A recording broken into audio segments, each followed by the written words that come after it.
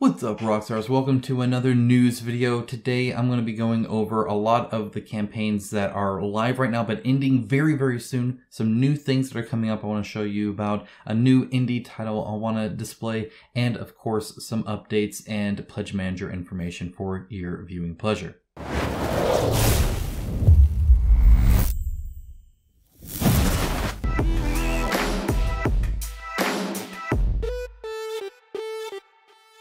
Thank you to my channel sponsor Into the AM. As a company that believes hard work and a great product is a proper way to conduct business, I am delighted to have them as part of the channel. They have some of the coolest graphic t-shirts around and an absolute best fit and feel that has continually exceeded my expectations. With new shirts arriving all the time and other products like boxers, hats, and even a monthly shirt club, I wholeheartedly recommend them to you. Check out the link in my description of this video for an exclusive 10% off everything they sell. As always, a huge shout out to my patrons and YouTube members. It is through their financial support that this channel is possible. If you appreciate the videos I make every single week for you guys, and you can give even $1 a month, there is a link down in the description below. Thank you so much. But other way, let's go ahead and dive in. We're starting up with the RuneScape Kingdoms, Shadow of Elvarg, and this has 33 hours ago at time of recording, so you can tell exactly how late I stay up to record these for you guys if you do the math, I guess. But no, this is a big deal because it's a huge IP, and it's ending very, very soon. Didn't quite hit 1 million so far, and I think this is because of the style of the game it is. It's the appeal is limited to only a certain amount of people, and especially the art style specifically. If you're not into like RuneScape, or especially like the old school RuneScape stuff, then it probably doesn't appeal too much to you. It's kind of cartoony and blocky. I think it's pretty cool and kind of charming, but then the gameplay isn't something I'm really into, whereas I think some people might even like the gameplay, but not the minis. So it's kind of a toss-up. Sometimes IP gets you, some really good ways to make money, and then while I think this did, it's just kind of interesting how that played out between the gameplay and the art style, and I think different people have different issues with it, which is kind of funny. But yeah, no, they were unlocking stretch goals. Their stretch goals aren't something to like fret over too much. It's mostly just cards. Oh my gosh, so much scrolling, guys, I swear. But okay, right here. Okay, so here are the stretch goals. You can kind of see them right here. Just, cards. You get different items and stuff like that. So nothing like huge to fret over, but there is a link down below to this and everything else I'm covering today. Next up, Batman Gotham City Chronicles Season 3 and RPG, 38 hours to go. So this is the final time I'll be covering this for you guys while it's live anyway. 1.2 million and still growing, and I imagine they're going to have a healthy pledge manager. They are going to do several different expansion reprints, stuff like that. They'll do a survey like they did with Conan. I know Conan did very well for them in the pledge manager. And then they also have like a storage box for Season 2. That's something I'm really, really interested in because right now I just have them literally in a bag because of the picking, which I got all of them. But yeah, anyway, so that'll be pretty big. Their unlocks have been kind of RPG board games. So there's a lot of board game stuff for people who are just into that, which is pretty cool. And they also have the Batman Who Laughs that's still available. If you pledge at any tier on this one, you'll be able to get him. So the Season 3 has the Gotham City in Flames, which is kind of their biggest expansion yet, actually. It's kind of like the two big ones from Season 1, but like the Arkham Asylum one and the Wayne Manor one, but even more minis and stuff in there. It's actually quite large, so that's kind of why it's priced the way it is. And then there's a New Eden expansion. This makes it to where you can play as villains, like any villain from Season 1 and Season 2, actually. So it's this huge kind of roster there. The Back Computer Files, that is the player aids, that is the new rule book, that's all that new stuff that actually is super useful and helpful, that you'll get. The different like 86, over 80 hero card helper things. So you can have essentially all the rules you need for your symbols with your character right there, which is kind of nice. I downloaded something similar to that on BGG long ago. Theirs looks a lot better. It's more professional, of course. But, and any tweaks they've done to the rules will be on there. But that kind of stuff is super helpful because I actually went and actually saw it. And of course the solo co-op mode expansion, that's there too. But if we go to their stretch goals here, so they are reversed. So the latest is up on top, which is super helpful actually, because it's far less scrolling. scrolling. One versus mode digital scenario, and then another digital scenario. So there's like a double one for Arkham Asylum, one for the Wayne Manor. Actually, I believe there's a vote on this. I think you only get one or the other so far.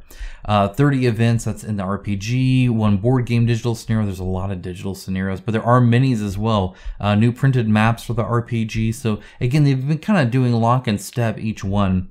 Here's another digital scenario. The Drowned, that's a miniature that we have unlocked now. Is this kind of cool person there? I don't actually know what they're from. I don't know if they're a newer one or not.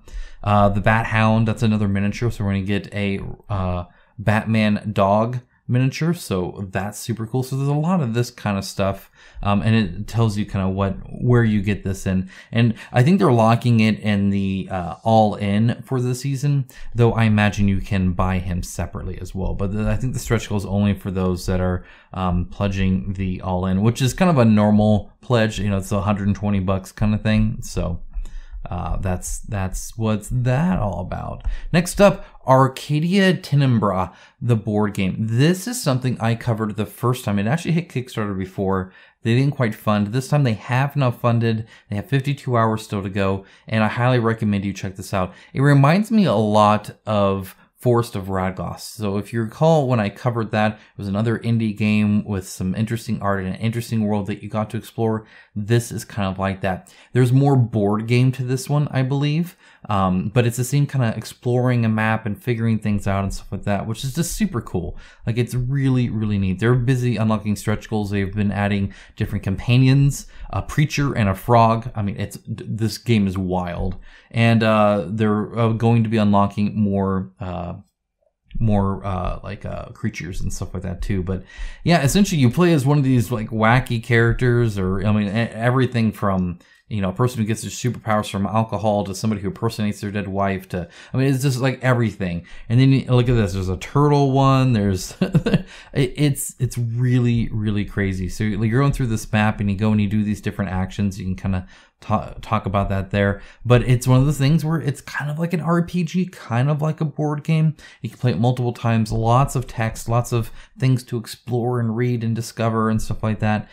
Very, very interesting. Open sandbox is kind of how they describe that.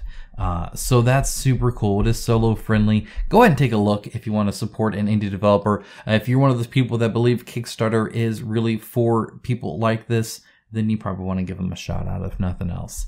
Okay, next up, Castles of Burgundy Special Edition. The other side, the other flip of that coin is deluxeified board games, and this is not the biggest one I'm covering today. So, like, as big as this is, and it's almost 2 million, so funding-wise, it's fantastic. But this is cheapo compared to what I'm going to show you. So let's go ahead and jump to that one. All right, so this is Tesoro Luxury Limited Edition. 164,000 raised from only 483 backers. Still 22 days ago. You got plenty of time to start saving those pennies. You ready for the pledge level? Well, actually, here, why don't we just let's go ahead and play this. Let's take a look at this sucker. And you guys tell me how much you think this is. I would love to hear your guesses in the comments. Like, no joke. I would love to hear. How much do you think this costs? It looks pretty. It looks nice. Look at that big old bag. I love bags and that you can actually reach your hand into. I appreciate that. These minis are cheapo, in my opinion. They're single cast. Did you see that scrolled rule book? Very, very cool. Fancy tiles. That bag looks amazing. I really do dig that. Like an actual like cloth map with the painting on it. It just looks pretty nice, guys. Looks pretty nice. All right, so how much do you think this is? Right? If you were going to guess, if you guessed $350, you would be correct. $350 for this game. It is just the normal game you typically get at retail. I think you can get it for like 30, 40 bucks, something like that, probably around 40 bucks. $350 though, you get this freaking pimped out edition, and this thing is pimped. The box looks amazing. I'm sure it's heavy. The shipping's crazy expensive. I do find this funny that these are single cast cheapo minis, but they're done in a very, obviously very pretty way, very exquisite way for what they are. It's just, I find it fun. As a minis guy, I find it funny that they're all like the squashed single cast. I imagine they're just kind of traditionally, I don't know if they're in the game normally or if they made these sculpts for it. But you see how like the wings like straight up there and stuff, like it's sideways like that so that it's flat, so that it can print cheap, which is kind of hilarious. This, I believe, is a bamboo scroll rulebook, which is completely like not able to be used. Like it's all super inconvenient. I complain about the big ones that you open them up, because when you're wanting to look at the rules and you're at the table, you don't want to take up a whole lot of room. This thing freaking scrolls out and you can't like quickly flip to it. It's hilarious, but it is so freaking pretty. So they have that here. That bag is probably the highlight for me. I love that bag. Like how big it is, like how white it is. I love the shininess, the embroidery on it. Just all of that looks good. These towels look pretty cool, I suppose. This looks fantastic. Love the print on that. You even get a certificate of authenticity, which comes with everything expensive, because that's how things work. So that's super cool. It is very, very nice. I think so. Looks like Quackalope probably got his I don't know if he got a copy of it or what. I don't know. That'd be crazy. I want a copy of this thing just because it's pretty. As the unboxing guy that like is super anal retentive about this stuff, I would have a field day with this. But anyway, you got $300, $350 burn a hole in your pocket. You could buy a board game with it. Okay, and it's now we have ARX, and ARX is 5 days left. Okay, so it's just a couple days left. I've covered this a few times for you guys. They link a lot of the gameplay information so you can go and investigate it, but they don't put a lot on here. But that's also because they're not trying to be any specific genre either. So it's just it's a sci-fi game, and if you're interested, you can come get it. Okay, next up is Nanolith Cyberpunk RPG board game. This is coming up. This is kind of interesting. I looked into this a bit more, and it has like miniatures for your characters, but then stadies for the enemies. It has actual like plastic player cards, so they're nice and robust there. It has like I think like a 40, 50, 60 hour campaign, like a pretty decent campaign, but it's really focused on playing within 2 hours, and it's really focused on that with a quick setup, because they understand that us gamers are actually adults and we have families and jobs and lives and stuff like that, and we can't spend all day, as much as we would love to, playing board games. So it wants to be able to get to the table easily. So I hear them saying that kind of stuff, and all of that's like, yeah, that sounds great to me. I love that. All that sounds good. It has some like a 6-sided die placement thing, I believe, when it comes to doing your moves, and it is kind of a push your luck mechanic in one sense, in that you can do an extra big turn, but if you push too hard, you get like, you know, viruses or some kind of cyberpunk askew negative.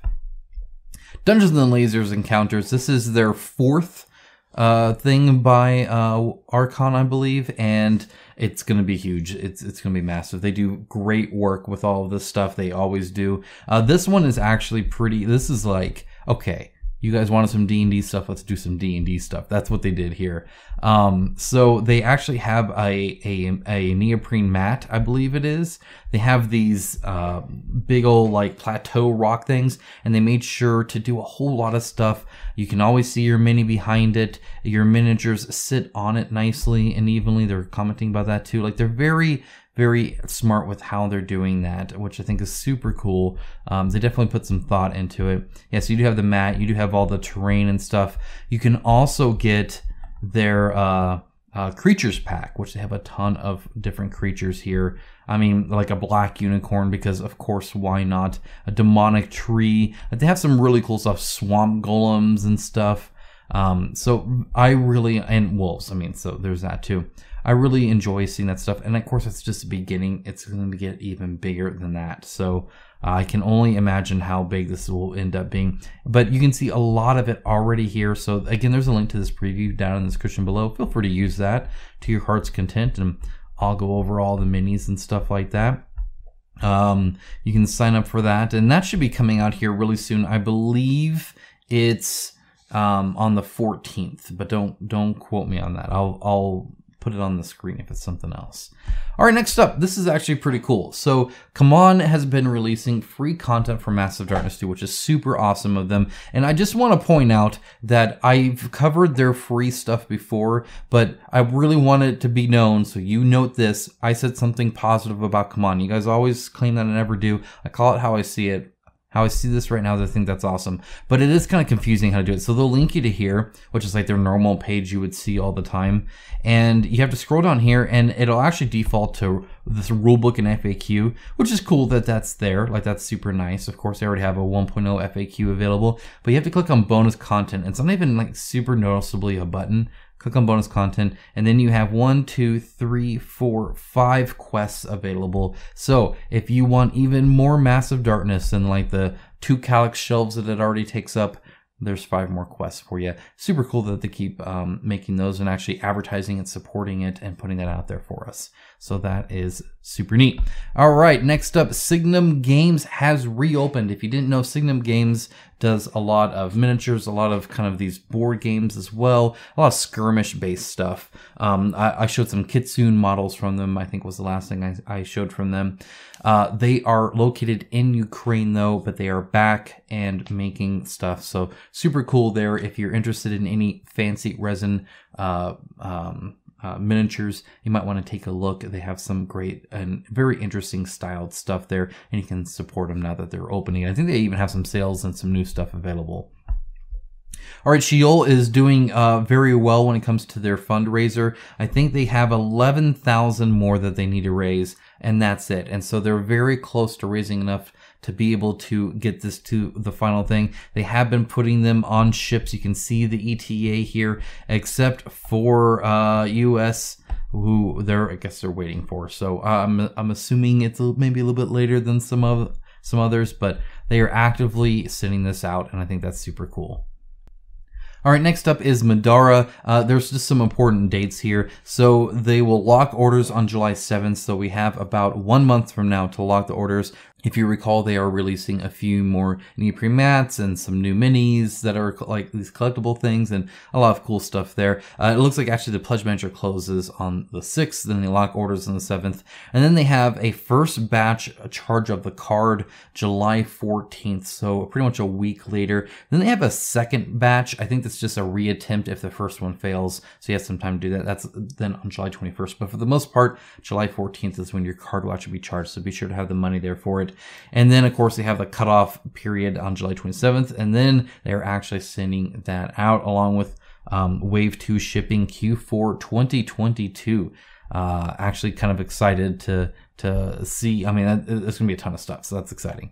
All right, next up, Dawn of Madness. Yeah, you remember this game? It's been forever. Well, looky here. It's like real. They have like minis and stuff. Who knew? I thought this was this cool to show that it's actually here and kind of a thing.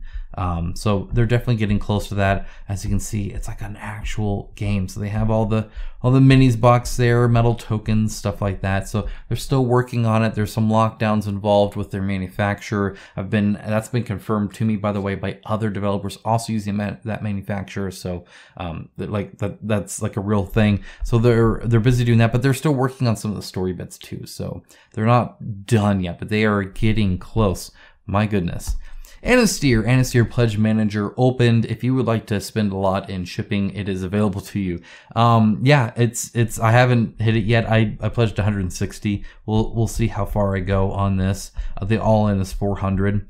Shipping seemed high, but not like I'm gonna faint high. Which is kind of nice. It looks like low 100s to do a fairly hefty shipping to the US. So it's is what it is, I suppose, I guess, at this point. All right, Twisted Fables Epic Collection. Why am I mentioning this? Because I forgot to pay shipping on this. This was delivered like forever ago, I think. I just recently paid shipping. Now, it was still available. I'm assuming I'll get it. I don't know. It's kind of confusing. There's a lot of people asking that, not a lot of people getting responses. Seems it may take a month to get it. However, I did notice they are still selling this. This is pretty much their online store at this point. See, they had 1,950. They sold 750 at least on this level. So If you're interested in Twisted Fables, which is a fantastic game, by the way, then this is still available in all regions, Asia and Oceania and Europe as well. They still have copies, so that's really cool. This is the new thing. This is what I needed to pay shipping on. It's a Mulan playing mat and then a stage card, which is kind of interesting. I'll be interested to see how that plays. But yeah, anyway, they still have stuff available. So if you're interested, it's like freaking cheap too, by the way. It's what, $69? That's a great price for this game. Like, this game is a lot of fun. There's a lot of cool stuff. You get all these minis and stuff. Super duper cool. And lastly, I just want to mention that Resident Evil the board game is also available to late pledge. I also forgot to fill that one out, so I just did that. So now that I am more poor, I will end this video with you guys. I hope you had a great time with this video. If you note anything that I didn't note in this video that you think we should know, let us know in the comments below. I will read those. I will update the description as needed with new links and stuff like that. So if there's something you've been looking at or just something you want me to look into, feel free to reach out anyway. It doesn't have to be in the comments. It can be an email or Facebook message, anything like that. There is, of course, the Facebook group, also linked down below. Feel free to join that and join well over 1,000 people that are actively posting in there, asking questions, showing off different things. Just really, really cool little group there. And with that, I'll let you guys go. Have a great rest of your day. I'll talk to you guys again very, very soon, like tomorrow, with a big, big, big, big video. Stay tuned for that. Take care, guys. Bye.